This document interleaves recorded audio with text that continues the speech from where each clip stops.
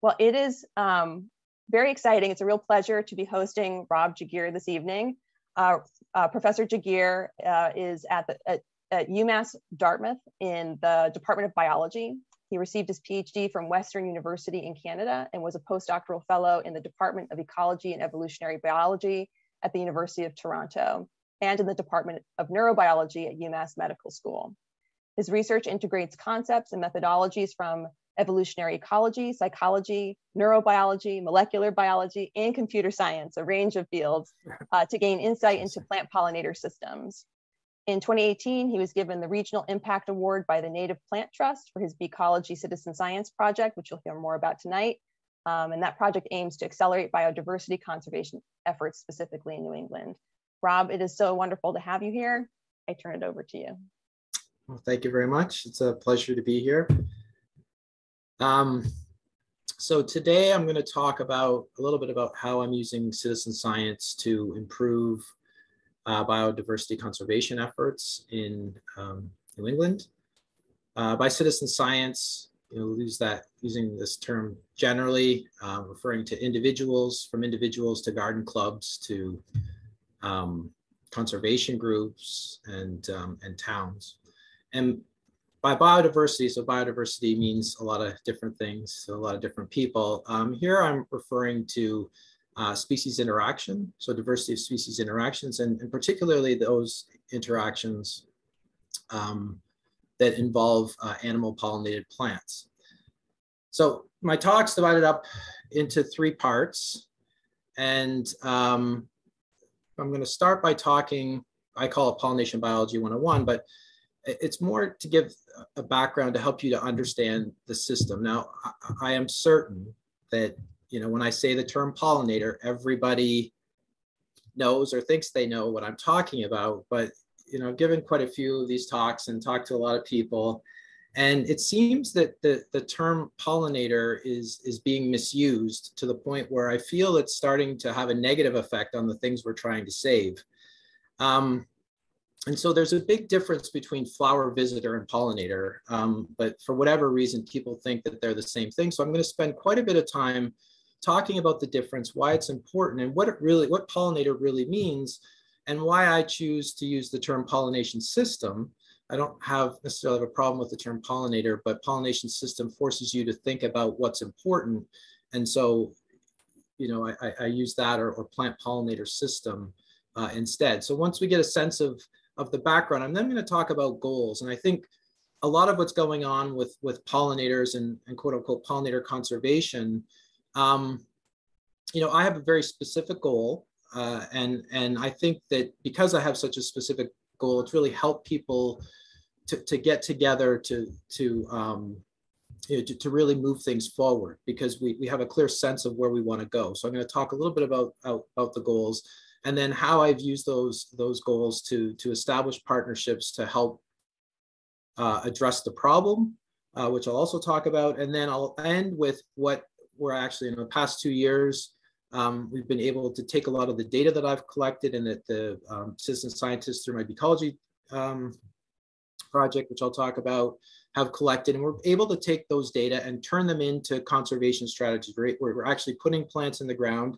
And I expected it to have a positive effect, but not so quickly. And so I'm going to end with quite a few success stories, and I'm hoping that I'll be able to generate some momentum so that many of you will want to, help me to move things forward, become ecologists. Again, I'll talk a little bit about that in a bit. So starting off with what is a pollinator? If we were doing this talk in person, I would probably ask you, tell me what your definition of pollinator is. But here I just want to make I want to differentiate the pollinator from a flower visitor. So there are a wide variety of animals that visit flowers to feed on the nectar, pollen, or both. Globally, there are about 200,000 of these species or so. The vast majority of those species are insects. So of the 200,000, only about 1,000 or so are vertebrates, like our hummingbird here. And so what we see on our flowers, for the most part, are insects. And these insects include bees and moths and butterflies, and flies, wasps, and beetles. And so what the typical environment that these animals encounter, you can see in the background. If you go to any old field or roadside, you'll see a lot of different things in bloom at the same time. And all of these individuals, if they're looking for nectar, are competing with one another to try to find nectar sources and try to figure out which of these plants are good sources of nectar and or pollen. So, they're confronted with a lot of different things, and they need to decide which ones should they visit. Now, there's this notion out there that they're simply, when we look back at what they have, that they're simply using color, and they have these innate programs. So if we put out white flowers, we're going to attract butterflies. Or if we put out blue flowers, we're going to attract bees. And the reality of the situation is only a small percentage of animals have these innate preferences, and the vast majority of things that are visiting flowers, these flower visitors are using learning and memory to figure out which ones are offering the greatest reward. So they'll go out and they'll sample and they'll learn the characteristics of the ones that have a lot of reward. And the way that we can test this very simply in the lab, here we have our monarch butterfly and using what's called the proboscis extension reflex. So you touch the legs of the butterfly with a cotton swab soaked with sucrose solution, and it sticks out its tongue and starts feeding on the sucrose solution, similar to Pavlov and his dogs. We then show a stimulus. It could be a color, could be a shape, could be an odor. Introduce an odor for a few seconds, and then we touch the legs with the cotton swab and get the tongue to, and then they start to feed. Now, if there was an innate response to yellow, we would see that the butterfly sticking out its tongue to look for food reward. If we present it with an odor, a naive individual, and they're showing a response initially, that would suggest that there is some sort of a preference. So we do the pairing with the yellow, and then we show it other colors during the testing phase. We see blue, there's no change in the proboscis or the antenna. Here we show a color that's similar to the training color, still no response. And then we show the color that it's trained to, and very quickly our butterfly sticks out its tongue looking for reward, drops its antenna. And so, this occurs after a couple of pairings. This butterfly can remember that yellow is rewarding for up to over a month for a migrant that's well within its lifespan. We can reverse, we could make blue the rewarding color, and it will no longer respond to yellow. And so, this shows us that most of what's going on is learning, and in this case, associative learning. Now, if our butterflies, as they're, or our bees or whatever's our flower visitors are moving from flower to flower, and if and only if in the process they're transferring pollen between flowers, leading to fertilization and seed set, then and only then can we change their name from a flower visitor to a pollinator. And so the term pollinator has nothing really to do with the animal, it has to do with the plant. And this is what's being missed by pretty much everybody, is that the term pollinator absolutely goes along with what that animal's doing with respect to plant reproduction. So, the majority of plants are flowering plants, and most of those require an animal to transfer their male gametes, the pollen, to the surface of the stigma, where we get, so the pollen's transferred, and then we get fertilization that's leading to the production of seeds and fruit. And this process, right, from start to finish is referred to as pollination. So it's an ecological process. Now, I could give an hour-long talk on plant mating systems. So some plants they can produce seeds and fruit, right, with their own pollen. So if we have an individual that is moving up this inflorescence of this lobelia, if it's what's called self-compatible, that means it can receive its own pollen, leading to fertilization and seed set. There are many plants that are what's called self-incompatible. So even though the animal may be moving pollen from flower to flower up this plant, there's absolutely no pollination taking place because it's self-incompatible. Now, we could then have animals moving pollen from one plant to another plant. And again, if this leads to fertilization and production of seeds and fruit, it's being pollinated. So we could call that animal a pollinator. And this process of transferring pollen to an individual that's unrelated is called outcrossing. Now, we could also substitute this plant with one of another species, and we're still getting pollen transferred, and we're getting pollen deposition on the surface of the stigma, but we're not getting any pollination taking place. So in terms of pollinator and the functional importance of pollination as an ecological process, it is absolutely critical that we know what that animal is doing with respect to plant reproduction. So to put this into perspective, give you an example, here is obedient plant. We have two bumblebee species that historically were present in Massachusetts in good numbers. Bombus fervidus is on the right, and Bombus affinis is down here. Bombus fervidus is entering the flower, making contact with the male and female reproductive organs, and in doing so, leading to fertilization and production of seeds and fruit. Therefore, we can call our Bombus fervidus a pollinator. Here, we've got Bombus affinis. Bombus affinis is not going into the flower. In fact, it's biting a hole at the base of the flower because it's a nectar robber. And it is robbing pollen from this obedient plant, robbing nectar, and not making any contact with male and female reproductive organs. Therefore, our Bombus affinis is not a pollinator. In fact, our Bombus affinis is a parasite, right? It is taking things from the plant and benefiting and not giving the plant anything in return. In fact, what our Bombus affinis is doing by taking the nectar is deterring the pollinator, Bombus fervidus, because Bombus fervidus is going to go into the flower and there isn't going to be any nectar left because Bombus affinis has taken it. And so we're going to call our Bombus affinis a flower visitor until we introduce the plant that it actually pollinates. And what's interesting about this is that Bombus affinis is not, Bombus tricola, which is the sister species, is they're not very good pollinators of tubular flowers because they're programmed to go and bite holes at the base to rob nectar. That's how they get their competitive advantage. Remember, the animals are looking and competing to get that nectar, which is a limited resource. And so we're not going to change our name. And the other interesting thing about Bombus affinis is it's the poster child for pollinator decline. It's on the endangered species list, yet it's not a very good pollinator of tubular flowers. And so I could have thousands and thousands of Bombus affinis on my obedient plant, and there's no pollination going on.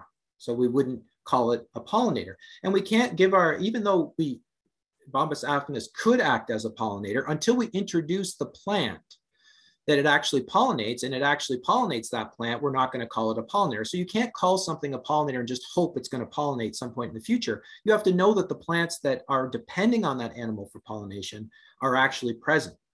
Similarly, if I could invent a feeder that would feed all the bees on the planet, we would still be in the same situation that we are. Why? Because what's important is not the number of bees that we have, it's how much pollination is going on. And we're going to see why that's important. And this is what, for whatever reason, is missed. This idea that we need to feed the bees, feed the animals, feed the butterflies, and let's forget about pollination, but it's the pollination that we're trying to protect because of its ecological importance, which we'll get to in a minute. If we look at another example, here we have the pineland golden trumpet. Here are all of the things that we're going to see on our pineland golden trumpet, more than a dozen species. Only 3 of them are pollinators. So if I remove the 3 circled in green from the system, I would have 369 species visiting, so tons of diversity, but no pollination going on. They're all flower visitors. Similarly, I could remove the 9 and just have the 3 or one of the 3, and I would have that pollination going on. So it's very important that we understand things from the plant's perspective, and hopefully you can see that the term pollinator, absolutely you have to think about the animal and plant together as a unit. Now, when we look at plant pollinator dynamics, so we're going into the field where we have a lot more complexity, right? If we go into our meadow, we have multiple things in bloom. And if we look at our individual animals on this side that are going out and trying to find and maximize their net rate of nectar intake or pollen intake, because that ability is going to transfer into their reproductive success, and that's eventually going to feed into the populations of these different species. If we have our bat pollinator, for example, and it decides to go from the purple flower to the purple flower all the way through, from the plant's perspective, this is an ideal pollinator, right? It's picking up pollen from one plant, moving to another unrelated plant of the same species, depositing the pollen, picking up more as it's moving through. Let's say our bat decides that specializing isn't the best strategy. They go from purple to this pink one to yellow, back to purple to red. From the plant's perspective, this is a bad pollinator. There may be some pollination going on, but what's happening is that if you are the purple flowered plant species, you're effectively wasting your male gametes on another species, right? Because it's not leading to fertilization, production of seeds and fruit. And from the pink flowered plant species perspective, receiving heterospecific pollen, so pollen from another species, what it does is it blocks the surface of the stigma and prevents it from receiving its own pollen. So there's a major cost, both in the terms of male and female reproduction, to animals that decide to switch back and forth between different species rather than specializing. Now, the good news is that the reason that we have, and this is the whole other side of my research, which I don't have time to talk about today, but the reason that we have so much floral display diversity is because that's the way that the plants force the animals to specialize, right? And so when we introduce pesticides and things, the animals start to make bad decisions and they start to transfer more pollen, and there's a cost from the plant side and also from the animal side. And so we have what the plants are doing is jamming the sensory and cognitive systems of those animals, making them think that it's in their best interest to specialize when really, because when they switch, there's a cost, and I don't want to go too much into it.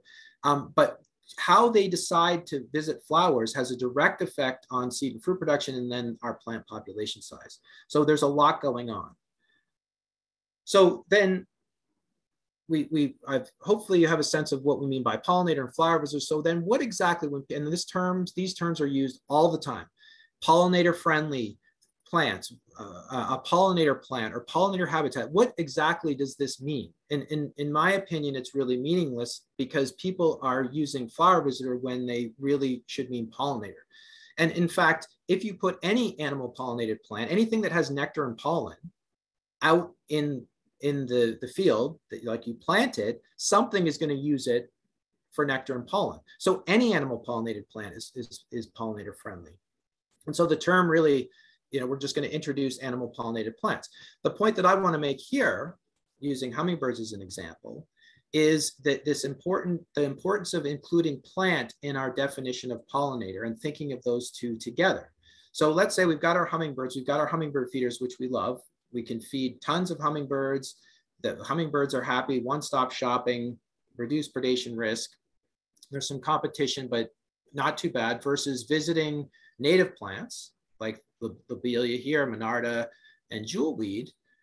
If you're a hummingbird, are you going to visit hundreds of flowers to get the same amount you could get one-stop shopping on this side? No. So you're going to start to move and you're going to feed from the feeder, right? In doing so, though, the plant doesn't get pollinated. So if I'm feeding my animals, is that pollinator friendly when the things that I'm trying to pollinate aren't getting pollinated? And the answer is no. So it's far better from the sense, if you want to really help pollinators, you're helping the process of pollination, you need to be putting in the native plants that the animals are actually pollinating. And we're going to see why this is important. Similarly, I talk about native plants because our native plants and our animals have co-evolved together. I could put in a European honeysuckle, a non-native plant, and I could be feeding the birds and keeping them quite happy. But by doing this, I am reducing pollination services to my native plants, which is going to have cascading negative effects, ecologically speaking. And so here I'm doing effectively the same thing. I'm feeding animals, one species, versus helping this system, which is at least two species, and then things that use those animal pollinated plants, the positive effects amplify. And that's why, again, we need to change the terms that we use, or at least get proper definitions when we're talking about pollinators and pollinator habitats and exactly what are we trying to do. So that's why I decided that it would be better to use the term pollination system. And so a pollination system, there are a few definitions. The one I use is that a plant and all of its pollinators collectively is called a pollination system. And that way you're forced to think about the native plant that's involved in the system. And you're not just thinking about the bee, for example. And so if we look at these systems, right, they're about, I mentioned before, there are 200,000 flower visiting plant species that act as a pollinator, some capacity, 300 animal pollinated plant species worldwide, give or take. Now, there isn't a single animal on this side that can pollinate everything on this side, and there's a single plant on this side that can feed everything on this side. And what we see are these subsets. Plants are pollinated by a subset of these animals, and these animals are visiting a subset of these plants for food. And they've co-evolved together so that there's a really good fit between the two. And that's what I mean by pollination systems. So just some examples of these systems. Here's a bumblebee pollinated plant. You notice that the pollen is on the thorax or the back of the bumblebee. Why? Because it's very difficult for that bee to groom it off. You can think of, when you have an itch in the middle of your back, it's really hard to get to. The plant's doing that because it's trying to maximize pollen transfer efficiency, right? The bee's trying to take the pollen and eat it. The plant needs the pollen for reproduction. And so it's positioning its pollen in a way to maximize that transfer of pollen and minimize how much the bee's actually taking. Here's another example of a hummingbird pollinated plant. Notice that the pollen is being deposited on the forehead of the hummingbird. Why? Because if the plant deposited on the wings of a hummingbird, it wouldn't be a very efficient system. The stigma, the female reproductive parts here. So as the bird's moving in, the nectar is located at the base of the flower. As the bird moves in, it's rubbing its forehead against the female part, transferring pollen, then picking up pollen as it feeds. And then when it moves to another plant, it can transfer that pollen. Here's a fly pollinated system. And this is a highly specialized system, meaning that there's one fly species that's the pollinator, and then there's the plant species that is the only species that this fly feeds on. And its tongue, which goes to about here in the slide. Hopefully you can see my mouse, my pointer. And the tube, the nectar is located way at the base of this tube. So these two, if you lose the fly, you lose the plant. And if you lose the plant, you lose the fly. Some of these other systems are more generalized. So yes, bumblebees are the most efficient pollinators, but there may be some other animals that act as a pollinator, but not to the extent that a bumblebee would. Here's a butterfly system. Notice the pollen on the proboscis, or the tongue of the monarch butterfly. Now, we think that red flowers are meant to attract hummingbirds. Well, actually, what's going on is that the plant, not only is it trying to get its most effective pollinator, in this case of a hummingbird, is trying to deter less effective pollinators. So there's a push and pull that's going on from the plant's perspective. So our bumblebee could easily crawl into this flower, long-tongued bumblebee, and get the nectar located at the base of the tube. But if it does so, it's not making contact with male and female reproductive parts. So it's that parasite that's going in and taking something and deterring our hummingbirds. And so the color red is the way that the plants, as well as the orientation of the flower, is the way that the plant deters bumblebees from visiting, because the bumblebees can't process combinations of red and other visual cues effectively. So they decide to go to other plant species, leaving the nectar for the hummingbirds, which is the most efficient pollinator. So there's a lot going on when it comes to plants, and it isn't about attracting. A lot of it is about deterring. So why are these systems, and why is pollination in general important? Again, I'm sure you're all familiar with this side of the equation, and that is agriculture, right? Numbers thrown around, 1 out of every 3 bites of food we take comes from a pollinator. Well, guess what? It does come from a pollinator, though those numbers are true. But in terms of how many species are contributing to the pollination of crop plants, it's only about 5% of the native species. So we have 4,000 native bee species in North America, and 5% of which, and that's a generous number, are actually important pollinators. Why? Because they don't have the numbers that you need to pollinate something like, something like this. Acres and acres of one thing, and that's the only thing in bloom for a couple of weeks. To do that job, you need a lot. And so that's why we've brought in non-native honeybees to do the job. And they're excellent, ideal for crop pollination like this. Large areas, seas of one thing. There, in one of these boxes, there are 30,000 individuals, and extremely important in terms of crop pollination and agriculture, the honeybee. We have a handful of native species. Here's our bumblebee, Bombus impatiens, good for buzz pollination. We've got some other native bees. Again, only a handful that we're using to do the majority of our crop pollination. So we've got a handful of species, natives, pollinating non-native species, may have been native, have native ancestors, but we've selectively bred them so that they're very far, quite a bit removed from their native ancestors. And this is feeding one species, and that's us. And we could throw in domesticated animals if you want, so a handful of species. So we've got these artificial systems, these artificial pollination systems that are very focused. When we switch to looking at the other side of the equation, the other place that pollination is important, the ecological side, things change considerably. Agriculturally speaking, what's important is abundance. We just need to flood the system and get that pollination done. Diversity does not matter. Here, diversity absolutely matters. And the reason for that is because these pollination systems, the diversity of pollination systems that we have, they're providing food, shelter, and nest sites for small mammals, for birds. And so you can think of those the hundreds and hundreds of native plants, animal pollinated plants, the different seeds that they're producing, the cover, the shelter, the nest sites that those plants provide for things like our small mammals and our birds. And then those small mammals and birds are eaten by predatory species. And so these systems, the diversity of the systems, you could think of them as the foundation, and we're generating diversity and ecological function with these pollination systems as our foundation.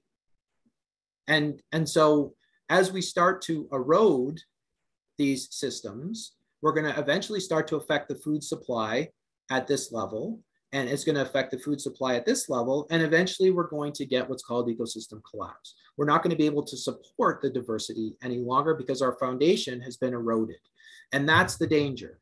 And you know, I mentioned that the honeybee is extremely important. From an agricultural side, the honeybee plays absolutely no role whatsoever, ecologically speaking. We could remove it from North America altogether, and it would have no impact. In fact, I would argue that it would have a slightly positive impact when we're looking at ecological function and pollination. That's because there are no native honeybee pollinated plants because they're non-native, and we have limited resource, nectar and pollen, and so they can be looked at as competitors in that from that perspective. So you may argue, well, and so just to give you an example, one of many examples that I could give you, this is a native rose, Carolina and Virginia rose. It is feeding, so it's used as a source of pollen for all of the bumblebee species and many other bee species in decline. In addition, that our plant is being used as a host plant by the apple sphinx moth, and the larval stage is food for many birds. The adult phase, the moth phase, may be food for our eastern whippoorwill, which is a species at risk, and the pollination products, right, the rose hips are food for all of these species. So our system then, everything that we get in terms of the production of seeds and fruit and plant material, that's who we're feeding. It's all of that wildlife that is depending on those native plants. And so, you know, things really scale up. Now, why is this important from our perspective? You know, people will say, well, you know, agriculture, it's our well-being, we need food. There's a, you know, billion-dollar-a-year industry, a lot of jobs, but ecologically speaking, who cares? So what, we lose a few species. Well, you know, healthy, diverse ecosystems provide us with what are called ecosystem services. These are things we get from nature for free. Carbon sequestration, decomposition, water purification, all of these come from healthy ecosystems. And if we start to erode our ecosystems and our foundation, we're going to lose these services, like as what's happened in China, where they're now hand pollinating all of their crop plants, or they're using drones to release bubbles with pollen, and they just don't have any of this diversity because things have collapsed. And if we could figure out a way to invent something to replace these services, it's going to have a significant price tag. And I think in many cases, we won't be able to replace them. And once these connections are gone, they're gone, and that's it. So there's, you know, we definitely should have more interest than we do in keeping this diversity going. So what's the problem then? And again, you're familiar with pollinator decline, bee decline. You know, came to the public's attention in 2006 with colony collapse disorder. People like me that have been studying bumblebees for a while and plant pollinator systems knew that Bombus affinis, for example, was in decline in the late 90s. And we were telling people we need to do something, and nobody would listen. And then 2006 with honeybees, because, you know, of the agriculture, it brought attention to the problem, which is great. And so anyway, I'm going to focus on the wild pollination, so the ecological side of pollination, and looking at things. We're seeing this degradation both from the animal side and the plant side. So here are some data from Massachusetts. So based on museum specimens, here is what was around,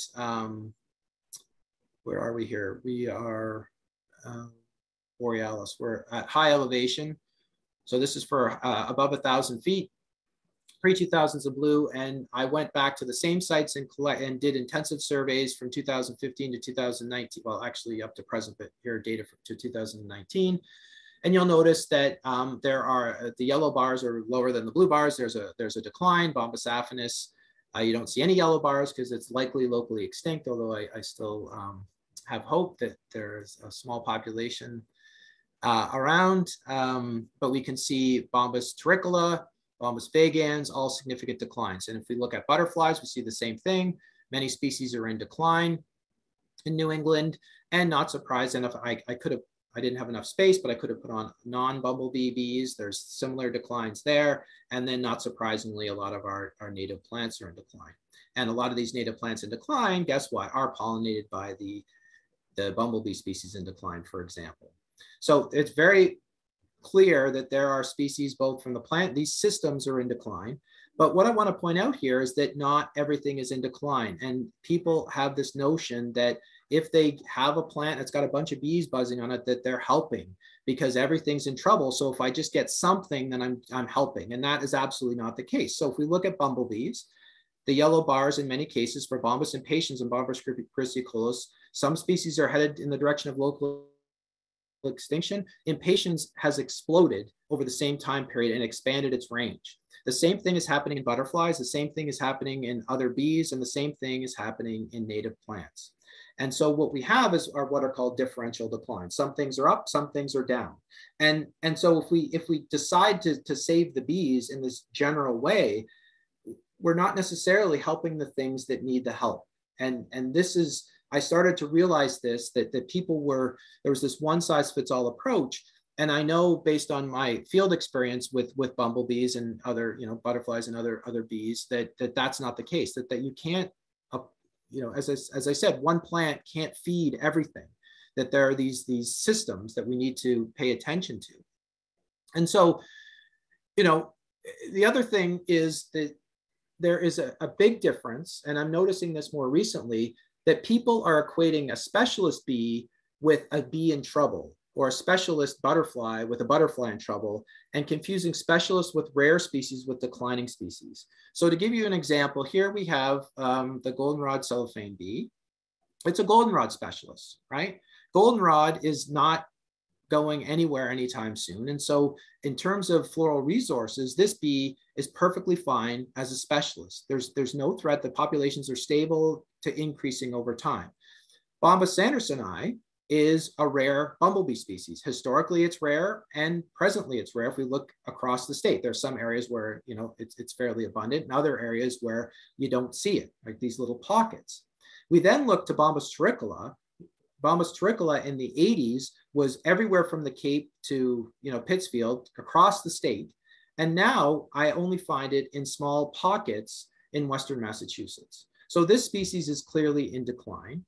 This species is rare but stable, and this species is a specialist, but not declining at all, would be stable, potentially increasing.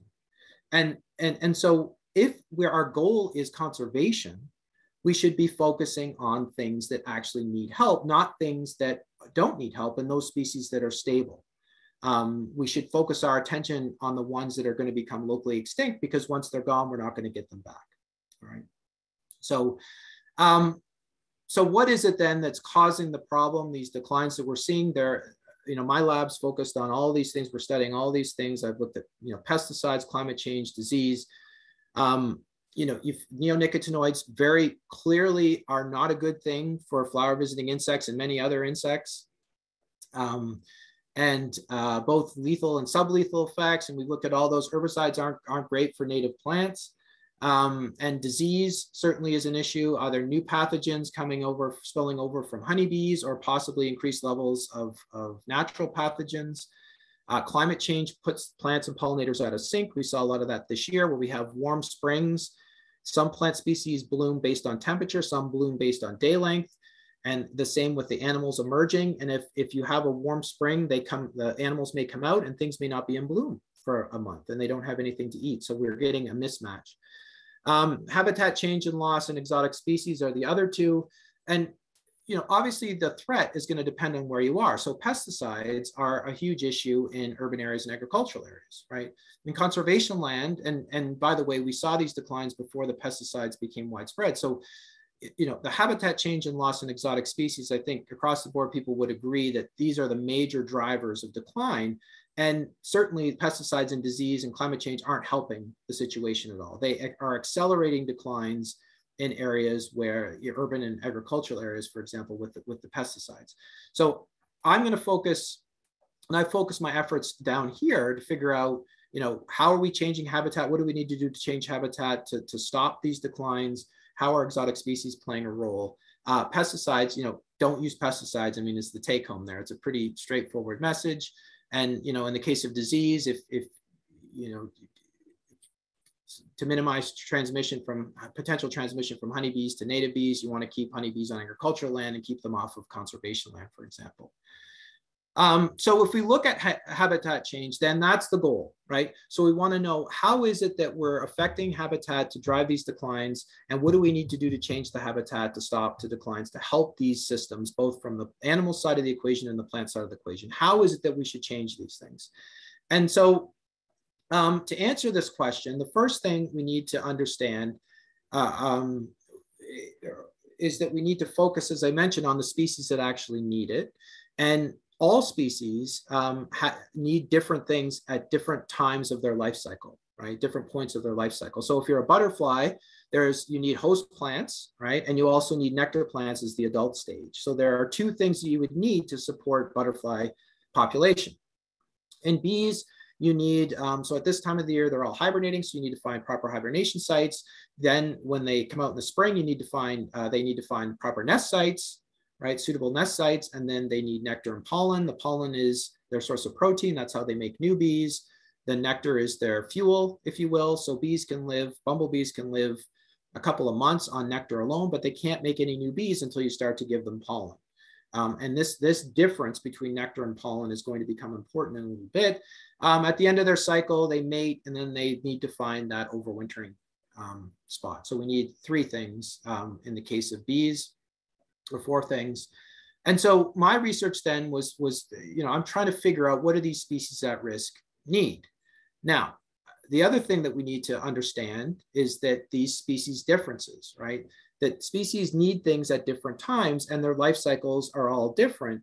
And let's just look at timing of the life cycle, right? So if we're thinking about how we're going to change habitat, let's say we're thinking about what we're going to put in terms of floral resources.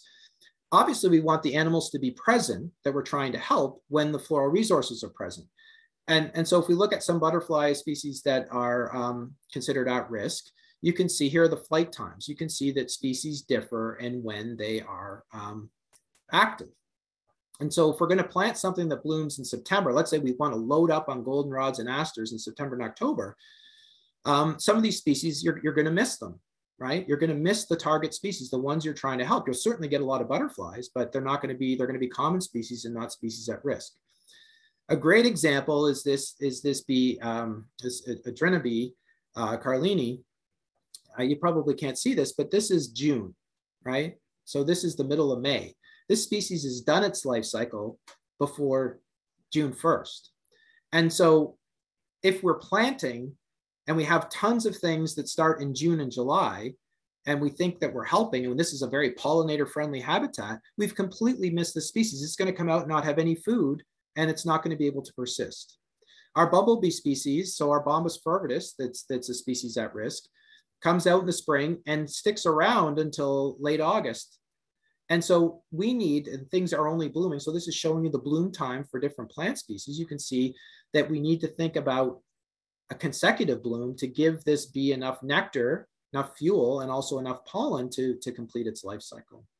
So we absolutely need to pay attention to when these things are active, when we start to think about strategies. And so to give you an example, willow, and I go on and on about willow because in the spring, if you want to help the pollinators, then you better start putting in more spring plants, in particular willow. So willow, and there are multiple species of native willow, is if you put in a male that has nectar and pollen, it's helping all the threatened bee species that are considered at risk. There are queens coming out, or there are males and females coming out that need the nectar and pollen to persist. In addition, all of these butterflies are around looking for nectar early in the spring. And this butterfly species at risk uses it as a host plant. So just by planting willow and focusing on the spring, you're helping all of these species that are at risk. If we decide to mow our willow, which happens very often as we try to control invasives, we just mow everything and mow down the willow, you're removing a very important resource for these species at risk, and likely that's going to have an effect on their population. Okay, so the next thing then is we want to you have to understand, again, because we have these differential declines, you cannot talk about this is a good bumblebee plant, because as we'll see, each species is different. And so we need to figure out, or you need to learn how to identify which species are the ones in need and which ones are common. And to give you an example, here are two species that are in trouble, Fervidus and Bombus terricola. Bombus impatiens, you'll see this bee in the thousands, literally in the thousands, in late August and through September until the first hard frost.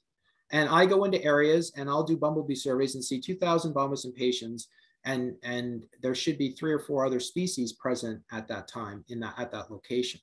And so people see tons of bumblebee activity and again, think it's a great bee plant, but they're missing the ones that need it. So we need to know what's visiting our plants. And this goes for the butterfly species in decline as well.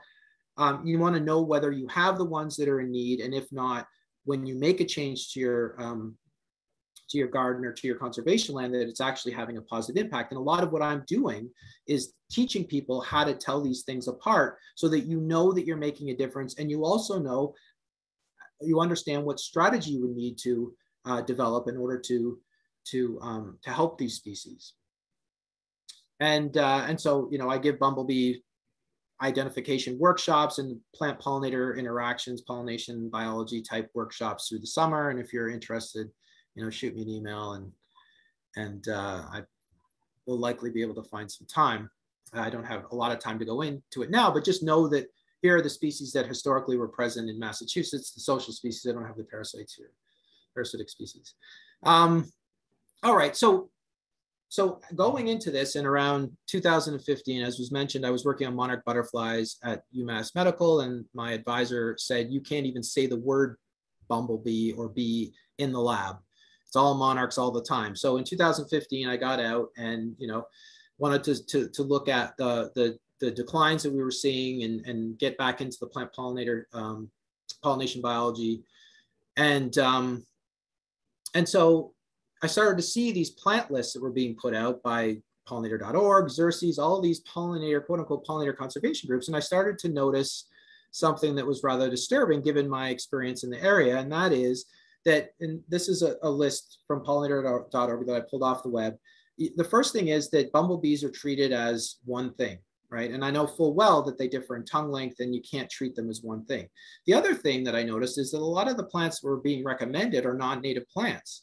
And so if you're trying to restore pollination systems and the functional role of bumblebees in ecosystems as pollinators, you shouldn't be putting native plants in. And then looking at the species that were considered at risk, a lot of these plants didn't even visit. And so, you know, looking at all the bees mixes that are around, you know, wildflower mixes that are going to help pollinators, this is what we see, right? We see a lot of the same thing, a lot of cultivars, a lot of non-native species, and they're all composites. And I know that the species in trouble have long tongues. So this started to bother me there. I know that they're using certain plants for pollen, certain plants for nectar, or I had a sense that they did, and there's no separation of these two things. And the reason that this is important is because if we look at, you know, here we have goldenrod, and we have a medium to short tongue bee, Bombus impatiens. And, you know, these bees just, they land on the flower and they poke around, the nectar is easily accessible, right? So anything with a short to medium tongue could get nectar. If we look at our jewelweed flower over here, the nectar is located at the base of the spur. The bee has to crawl inside the flower and it needs the tongue length to get to the base of the spur to get the nectar. So here's Bombus fervidus with a long tongue that's able to do that. Our short tongue bees, assuming they're not robbing the flower, can't get the nectar. And so they don't visit our jewelweed. But similarly, our long-tongue bees don't visit goldenrod. Our Bombus fervidus, you won't see on goldenrod. Why? Because its tongue gets in the way and it can't compete with short to medium tongue species, which, you know, if you've seen a goldenrod in the fall, it's covered with different things. And so if we decide to load up on these plants, we're completely missing the species that actually need it with the long tongue. So just by understanding tongue length differences, that should help to inform your plant selection. But, and so, you know, knowing or having a good sense that these bees at risk were using things other than what everybody was recommending to plant, I decided to go out in 2015 and start collecting data. And so my study sites, I had 3 high elevation sites in orange, or 4 high elevation sites that I've used since 2015, 4 low elevation sites. Typically, this is my my first site at Breakneck Hill in Southborough. It's about 40 acres. Create transects, walk up and down transects once a week from late May through October, and just survey all the bumblebee flower interactions that I see. So looking at the species, male, female, worker, is it collecting nectar, pollen, that type of thing. Now, I couldn't be everywhere. I started to notice interesting patterns with my data, and I couldn't get everywhere that I needed to collect the data I needed to move things forward quickly. And so what I did was I decided to ask people that were interested in conservation to participate in the project, and I developed the Ecology Citizen Science Project. So the initial goal of the project was to get people to help me to collect these ecological data. So data on bumblebee flower interactions, and send them to me so that I could crowdsource data collection to get a sense of what these species at risk actually prefer in terms of nectar and pollen sources. So that was phase 1. Now, since that time, I have added 2 goals, and we're already through goal 3, and I'm getting ready to add a new goal. We're expanding out to butterflies. We've teamed up with iNaturalist now to help with the data collection through the web app, which you can get on beecology.wpi.edu. So we're now able to collect data on butterflies, other bees, anything that iNaturalist can ID can now be incorporated into our database. And what separates what I'm trying to do with what everybody else is trying to do is I'm not concerned just with the bee, right? Where the bees are, where the butterflies are. I'm absolutely interested in what those bees are doing, because that's what's important. The bees are telling me, the butterflies are telling me what they want to eat, and I'm just giving them what they need. Pretty straightforward. And so the data goes into the database, and then we have a bunch of online tools, developing curriculum and a bunch of other things. But focus more on the research, the data collection side, looking at what I found and my graduate students found was quite interesting and not really surprising, that based on tongue length, so here are our bumblebee species down here, the ones in red, circled in red, are the ones of conservation concern, that short tongue bees were visiting things that matched up with their short tongue, right? Medium bees generally, and then the long tongue bees were doing things like prunella, vetch, and red clover that had long tubes, right? So those patterns held. What was interesting, and this is for one site in July, but as I said, I have multiple sites, and what's interesting is these patterns held across sites. And they changed a little bit depending on plant species composition, and I'll talk a bit about that in a minute, but generally the patterns held. But you'll notice that vagans really like prunella. These bees were all in the same place. By the way, there were about 25 plant species in bloom where I saw a bumblebee visiting. But out of those 25 species, each bumblebee species made most of the observations were just on 1 or 2 species. Over 50% of the observations were on 1 species. In fact, in Perplexus in July, all of the observations were on milkweed. And so that was the first thing, is that clearly these bees are not generalists, meaning that they just indiscriminately visit anything that they can get their tongue length on, their tongues on. And within tongue length categories, vagans preferred prunella over red clover and liked vetch as well. Our impatiens loves white clover, but the other 2 species with a similar body size and tongue length were doing other things. No impatiens were observed on milkweed, common milkweed, but the other species of the same tongue length seemed to like it. So there was this variation. And so the other thing that I noticed was that when I went into areas and surveyed where there were a lot of native plants, so vetch and red clover I mentioned are at this site, and other sites were the main nectar and pollen sources for Bombus vagans and Bombus fervus, which 2 species in decline. But when I went to areas where there were natives, Monarda, penstemon in combination, and prunella, what I saw was that the numbers of vagans and fervidus were pretty much double, if not more, than what I was seeing on vetch and red clover. So although they like vetch and red clover, when we have these native species, which they match up with in the system, they tend to do better. So these were very interesting findings. Now, when we look at the Beecology data, here are all the Beecology data since 2015. So, we've got, 3,000-4,000 observations at this point. Here are all the species that we had are color-coded. And so looking at these data, looking in July, right, same time frame, same species, Fervidus and vagans, and also Terricola, we're seeing the same pattern. Terricola was observed on milkweed, right? Fervidus is observed on vetch and red clover. Vagans is on self-heal, red clover, and vetch. And so what this says then is that even though I'm doing really controlled surveys, that citizen science data is producing the same result. So that's helping me and very much helped me, and I appreciate all the work of the ecologists, helped me to get data to figure out what these species actually need in terms of nectar plants. Now, what was also interesting is pollen plants. So bees actively collecting pollen from flowers. There was only at the same site, even though they were collecting nectar from a bunch of different things, all species were collecting pollen from just one species, in this case, meadowsweet. And I noticed that there are certain key plants that they use for pollen. Others they use for nectar and get pollen as a byproduct. And when you have everything competing for the same resource, you're going to get winners and losers. And this is, suggests that then the amount of pollen, the quality of pollen as a limiting resource, you're going to get ecological winners and losers. And when you have high numbers of one species, they definitely could outcompete or get all the pollen before those species at risk. They're in lower numbers. So there's stronger competition for pollen than there is for nectar. Now, all of these data were put together into this plant list. So my partnerships with the citizen scientists and different groups helping me to collect data helped to generate this plant list, which you can get on my website, gegearlab.weebly.com. This plant list is 100% data driven.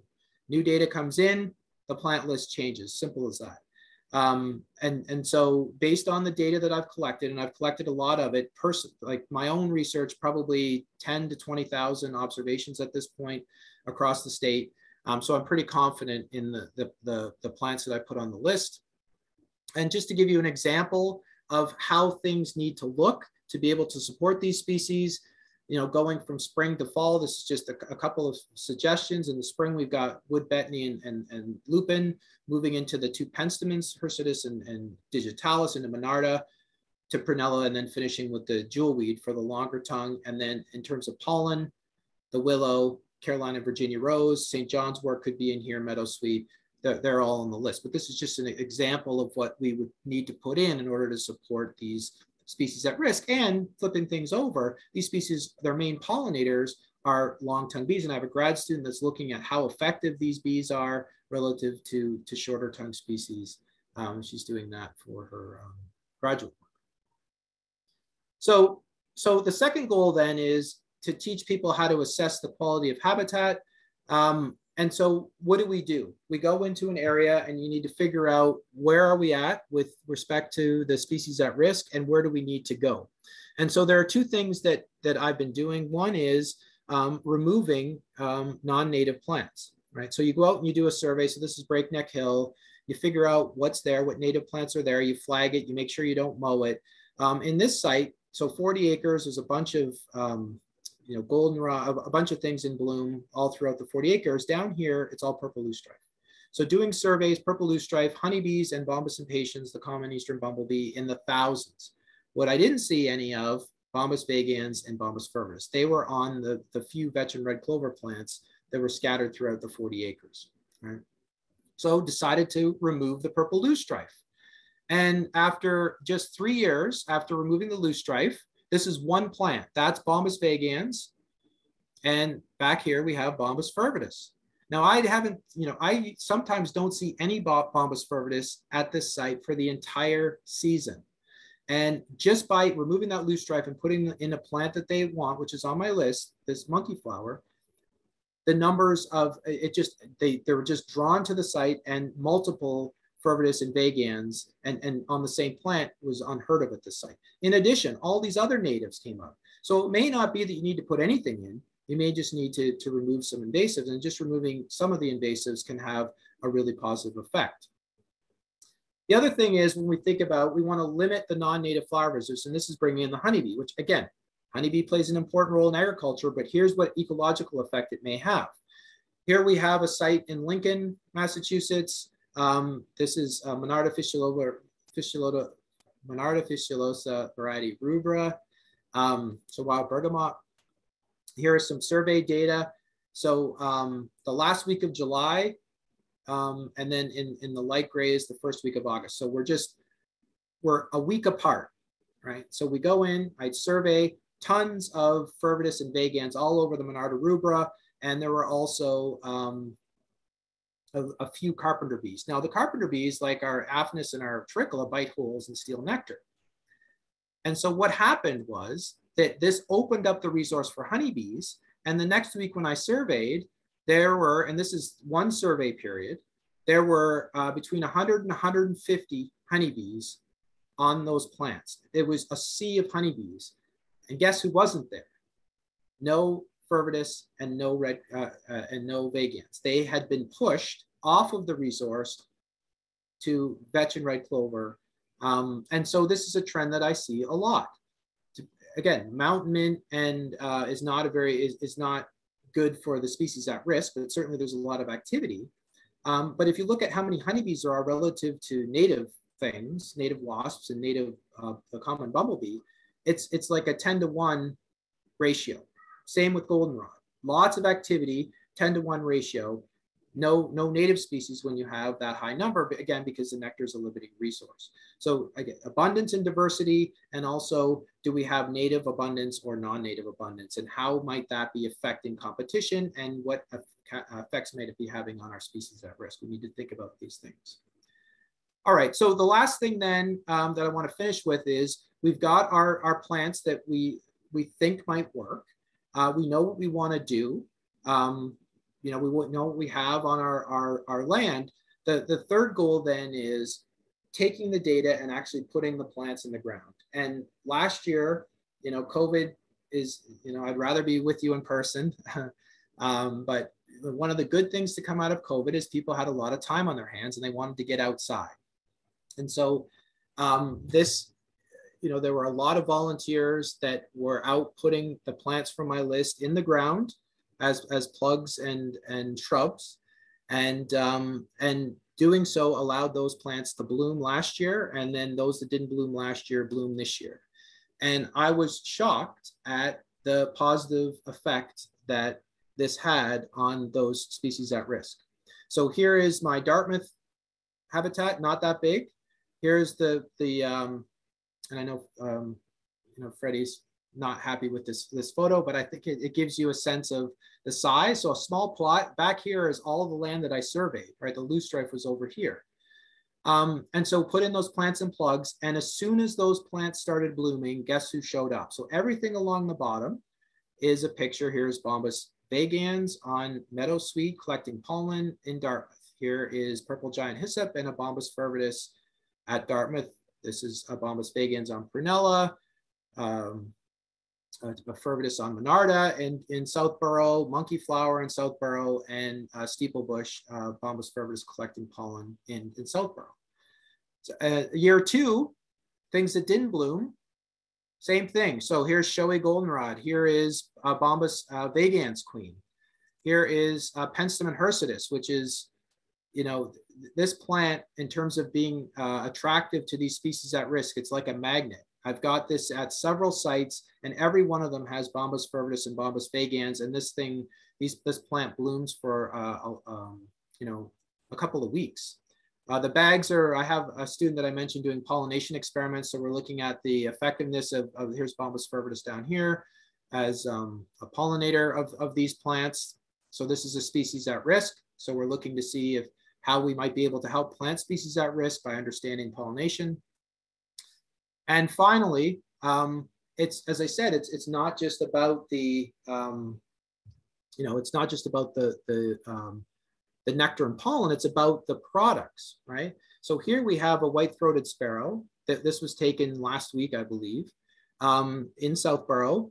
This is on a shrubby St. John's wort that we put in, and it's feeding on the seeds. And this bird likes needs to forage on the ground, needs cover close by, and is a seed-eating bird. And also a lot of dark-eyed juncos were observed. So we're seeing the connections. And this is where I'm moving the project next, is who's using the plants that are being pollinated by these species at risk, so we can try to understand those ecological connections that are extremely important. The other thing that we're starting to do is to understand nesting habitat. So here, again, because of COVID, they didn't mow. So this is an area that they didn't mow. And Bombus fervidus likes to nest in tall grass, likely in abandoned rodent nests. And so by not mowing, we found a Bombus fervidus nest, which are extremely hard to find. I told them not to mow this year, and guess what? Another Bombus fervidus nest over here that you can't see in the tall grass. So you don't have to leave a lot unmowed. You could do selective mowing. You're providing the nesting habitat that you need to get your Bombus fervidus going. Pithy stems, important for a lot of the stem nesting bees. Now you can't cut your stems to the ground. You have to leave them for a couple of years for them to be effective. Also, we have ground nesting bees that like certain soils, and this varies depending on the species. So we need a lot more research to understand nesting at the species level and sort of move away from this one size fits all approach. But certainly with fervidus, because of COVID, we were able to get a good sense, and all of the nests for Bombus fervidus look the same. And what happens is that they're likely using abandoned rodent nests. And when you mow, what happens is that the rodents go underground, and the fervidus are not going to use those nests as a nest site. The fervidus bumblebees don't dig their own nests. When you don't mow, they do surface nests, and the fervidus then can use those surface nests. So that's another problem with mowing. You have to think about when to mow and how much you're mowing. And again, we really need to understand natural history and ecology. It's not about taxonomy, where the bees are, what the bees look like. It's absolutely about what they're doing. And I think that what I'm doing really hammers that point home. And I'm very excited about where things are going in terms of conservation. Community participation has been incredible. We're having winter sow events, seed exchanges. People are putting these plants. The key for me is for people to see the effects. And a lot of the volunteers last year saw these species at risk visiting the plants that they worked so hard to put in. And what did they do? They started to put those plants in themselves and are starting to see these species in their backyards. And it's really helping this project and my research and the conservation efforts to grow and improve over time. So with that, I would like to thank you very much for your time, and I am happy to take any happy to take any questions. I'll take messages too, I guess, if you want. Thank you. Excellent. Thank you so much. That was such a clear and great and very informative talk. And I know we have a number of questions already. Many of them, I think, about planting advice. I think one that I saw, and I do want to note that it's 8:05, and I do want to respect your time, Dr. Gegear. So. Oh no, I went over, so that's my fault. Okay.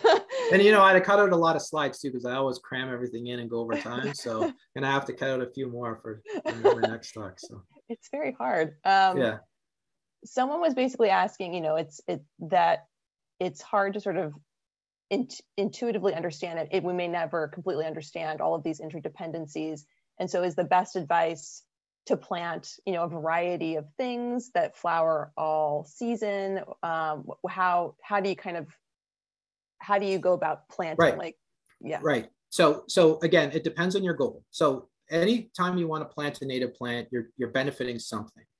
If we want to bring in the term pollinator, then we want to focus on the species that need it. There is no sense making common species more common, because all you're doing is giving them a competitive advantage. So we need to focus on the species that need it. And that's what my research does. So every plant on my list is going to help the species that need it. I've included data on, and I've got a grad student collecting data for butterflies to get to the species level and target species at risk, and other bees. I talked to someone from Tufts Pollinator Initiative to start to bring in the other bees that are easy to ID. And so it's far better to pick some plants from my list that I know are going to help the species that need it than just randomly plant things that bloom consecutively, because all you're doing is more often than not, you're helping species that don't need any help. The cost is that you're hurting the species that actually need it. So putting in things, and I look at these seed mixes everywhere, the state level. I just looked at a new Xerces list.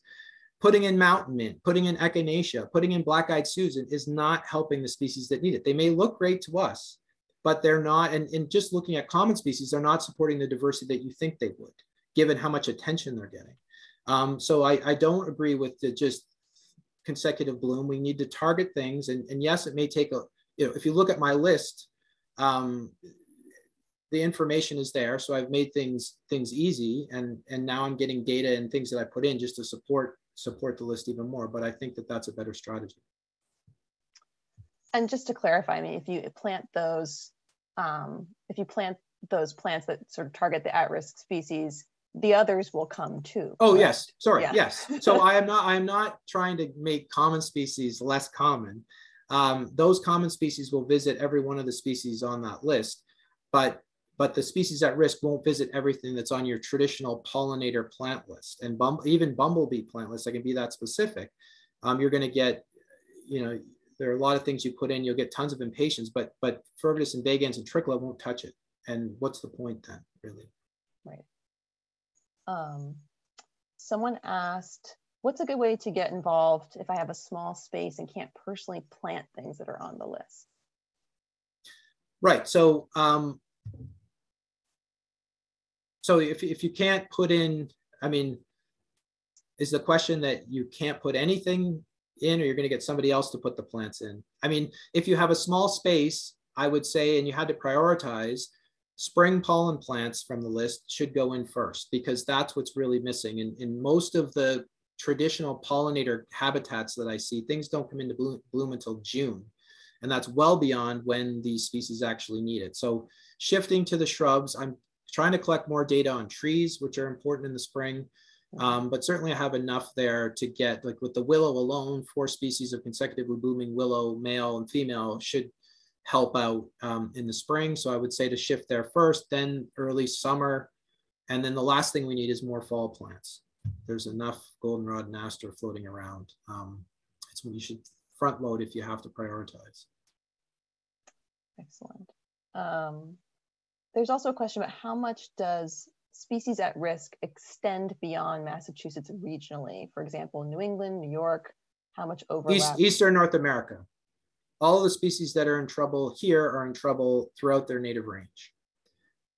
There are also other species in trouble, but their range doesn't extend into Massachusetts. But it's not a Massachusetts problem. It's a Eastern North America problem, and Western North America and global. But the species on my list are Eastern North America. Or Eastern, yeah. I would include Aphanus, and I know enough about Aphanus. We don't have it any longer, but I looked at some of what's going on in Minnesota. And again, if they're not using data to generate those lists, which concerns me, they'd be more in line with what Trickle is doing. Yeah. Gary wanted you to just clearly reiterate which of the species are at risk, just so we all are very clear on which one. Well, in terms of the bumblebees, it's the long-tongued bumblebees. Bombus fervidus, Bombus vagans, and Bombus terricola are the 3 that are in decline based on published studies and based on my own work in Massachusetts. And Canada for that. Right. And then there's a question, are there any specific, meaning particularly disruptive non-natives that we should think about removing? Well, so let me say about non-natives. So the veteran red clover is really what's keeping these species alive, or keeping them from becoming locally extinct, I should say. So we don't want to go in and mow it. What we want to do is introduce the natives. Once we get the native populations up, then we can phase out the non-natives. But invasive non-natives are, this idea that because it's a rose, multiflora rose is good because they're using it for pollen is absolutely false. Roses aren't the same. We see them in the fall on a lot of activity on non-natives and invasives in the fall. And it's all common species or honeybees that don't really need any help. So I would say that, a lot of the invasives are covering up or choking out the natives. And so by removing those, I think that would have the most benefit based on the loosestrife data that I showed you. Yep. Yeah, they're choking out biodiversity. Yes, yeah. So I don't know, I feel like this might be, well, let's see. Do you have an opinion about the use of glyphosate to remove invasive non-native plants on conservation? Right, yeah, good question. So yes, I think there's, so it depends on what we're talking about.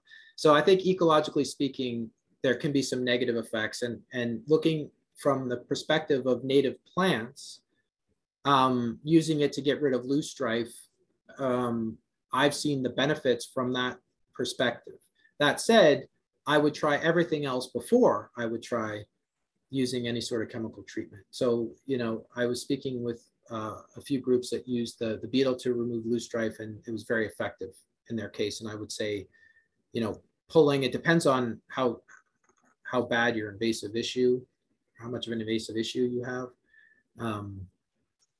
So, you know, I would say to avoid it if you can.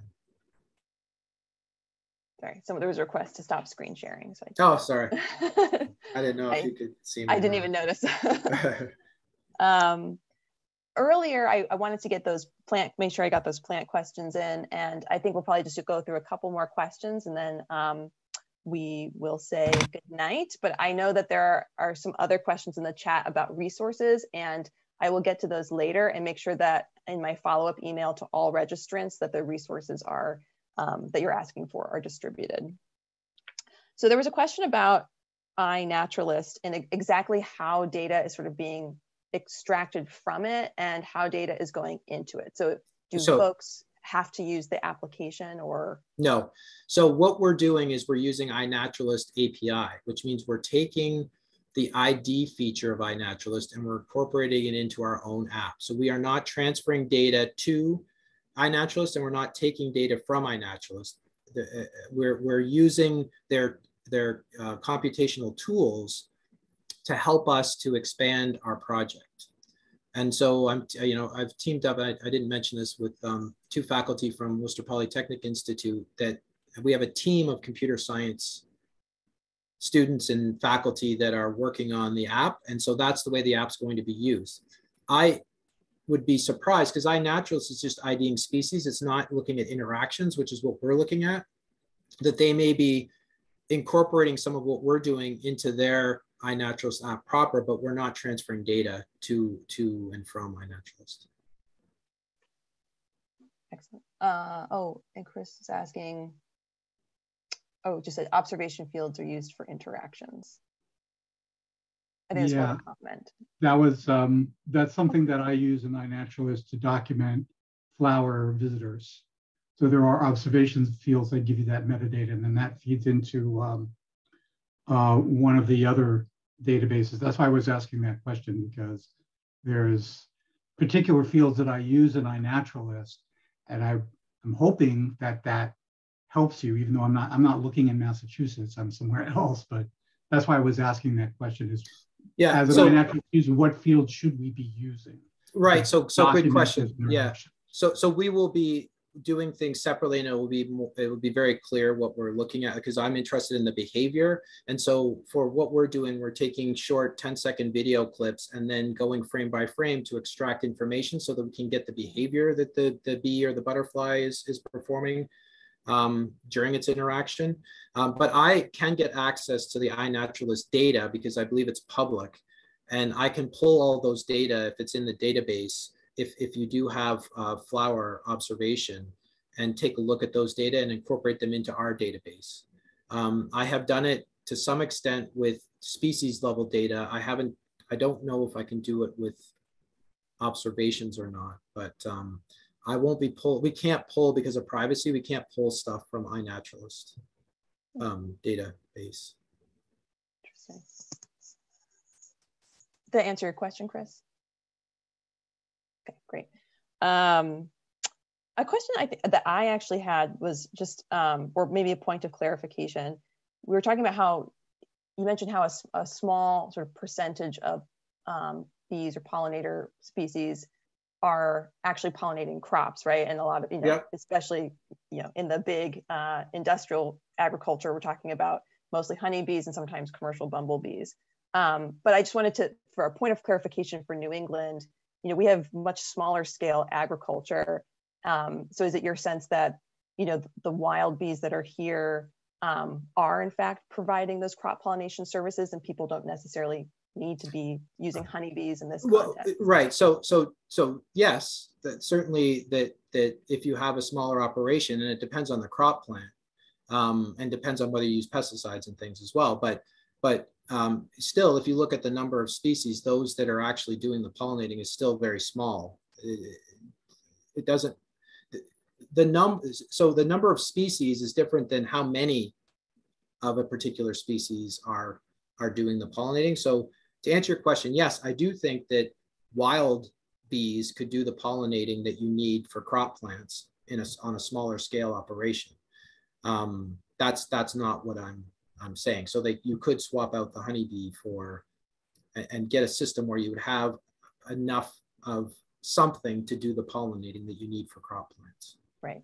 It's just that but it's still, in terms of the number of species, it's not like 80% of our native bees are pollinating crop plants. I have yet to see any data from published studies saying that the number was that high. 10%, I think, is pushing it in terms of native bee species. Just relatedly, someone was asking, are there, crop, vegetable, fruit plants that are good for these at-risk pollinators that you know of? I mean, I think,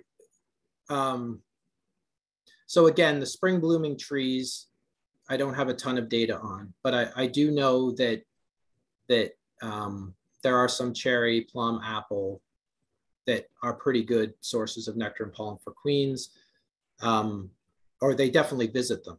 Now, whether there are straight native species that they would prefer at that time, I don't have enough data to make a comment. So, I'm not saying to stop agriculture. I'm saying that if you do have agriculture, you could also help biodiversity as well by putting in some of these plants that aren't your typical plants that you would see you would not plant most of what's on my list for honeybees, for example, because they have a short tongue and they could never get in unless you had a nectar robber that was opening them up, right? So I'm working with farms and hope to work with more small scale operations, organic farms, to try to balance things in terms of crop pollination and then biodiversity and pollination systems in the ecological side of the equation. So I do feel that that can be done, but that's a work in progress. Excellent. Well, I think it's 8:20, so and I do want to respect everyone's time. So I think we're probably going to say goodnight. I do appreciate you staying on for an extra 20 minutes to answer questions. Thank you for doing that.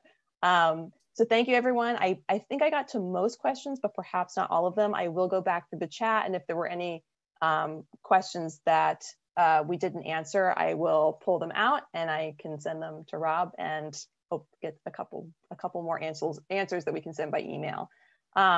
You could certainly send out my email. Sorry for cutting you off. You could send out my email too to everybody. I'm happy if you want to email me with a question.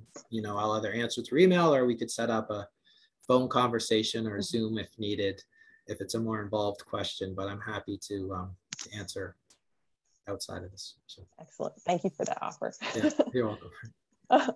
So thank you everyone for coming out tonight. Thank you for coming to our last event of the year. If you are new to the Massachusetts Pollinator Network, you can sign up for our email list, which includes a newsletter. Basically, you'll get a newsletter every month, which includes event announcements, which will be about like our seminar series and the monthly meeting that we host. So if you go to masspollinatornetwork.org, you can sign up to get those emails.